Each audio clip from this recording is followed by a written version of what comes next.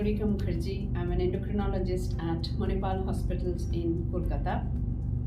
We'll be talking about diet the importance of diet in diabetes. Actually, our concept of diabetes is progressively changing as we more understand the biology involved with diabetes.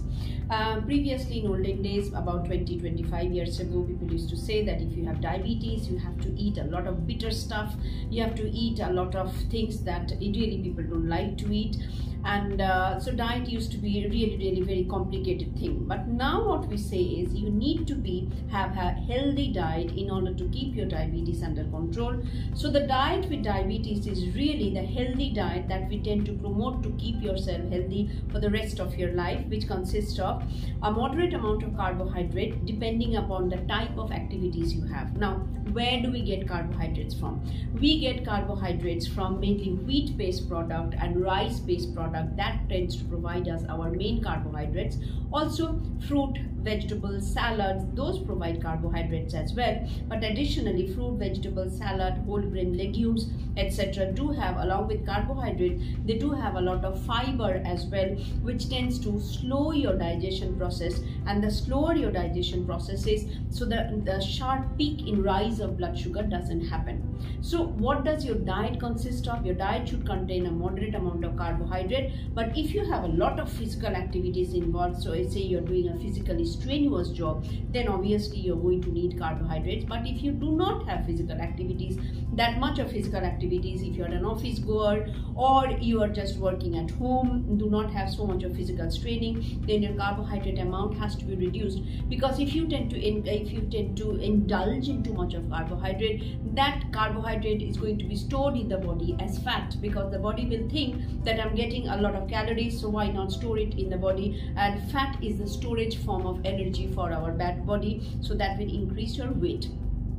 Next comes protein. You do need protein. We do not need protein for growth. Adults do not need protein for growth, but we need protein for body, to maintain our body, for various type of enzymatic activities inside our body. We need protein, and protein comes from mainly animal-based food like meat, fish, eggs, etc. and vegetarian sources of protein like milk, pulses, soya bean, rajma, etc. are good sources of plant proteins. And then comes fat. Fat mainly comes from oils, and the fat content in your food should be reduced. That is, you should not indulge in food, too much indulge in food which is cooked in lot of oil, like oily snacks, deep fried stuff, etc. And the type of oil that you choose, that is also important. Tend to have monounsaturated fatty acid oil like mustard oil, sunflower oil, soybean oil. There is no particular oil which is considered as very healthy, and whatever oil that you are taking, if you burn that oil, that increases the triglyceride level of the oil, and it does not stay healthy at all. So the diet for diabetes should be, like you say, take moderate amount of carbohydrates, like 55 to 60% of your energy should be provided by carbs. About 25 to 30% of energy should come from protein, and about 15 to 20% of energy should come from fat. If you are obese or if you are overweight, then obviously your calorie requirement should come down, and that should come in consultation with a healthcare provider like your doctor and your dietitian. The doctor will suggest that exactly how much of calories is required, and the dietitian is going to discuss with you about the menu plan or exactly what type of food you're allowed in order to keep your weight under full control. So if you do not have too much of physical activity, reduce your carbohydrate, but do increase fibrous type of food like fruit, vegetables, legumes, salad, etc., because that is going to keep you full, as well as going to reduce the total calorie intake. And also, not only that, it's going to provide you a lot of antioxidant materials, a lot of minerals and vitamins, etc. Take a moderate intake of protein so that your body doesn't break, your muscles do not break. And also, the fat content in your diet should also be should not be too much, or food cooked in deep fried in oil. You should try to avoid those kind of food. Next comes salt intake. If you increase your salt intake, like free salt or excessive amount of salty snack, that increases your chances of giving you high blood pressure called hypertension, because salt tends to retain a lot of fluid inside the body, and that can push your blood pressure up. So reduce your free salt intake, or reduce your salty snacks, etc. Next comes sweetened stuff like sugar, honey, sweets, ice cream or stuff which contains a lot of free sugar in them.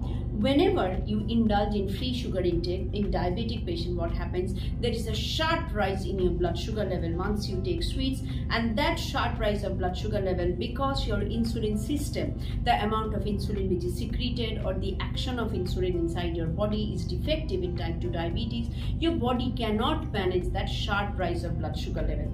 Whereas in a non-diabetic person, it's very easy to manage the sharp rise of blood sugar level after taking sweet stuff. Diabetic patients' body find it very difficult to manage that sharp rise of blood sugar level. So better to avoid excessive amount of sweet stuff like sweets, honey, sugar, jaggery, etc.